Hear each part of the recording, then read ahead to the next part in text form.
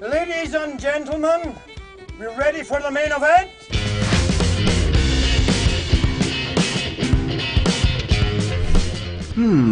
Craziest thing you had to shoot for the 10 eps. There's quite a few crazy things in there.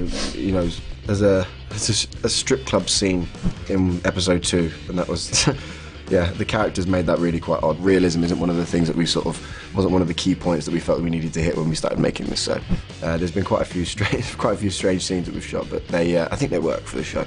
Well, yeah, I think being chased, especially by you. I was going to say, it was quite strange firing an M16 at a bunch of people that you really kind of like.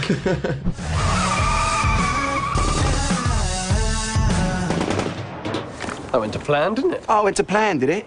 Your penis?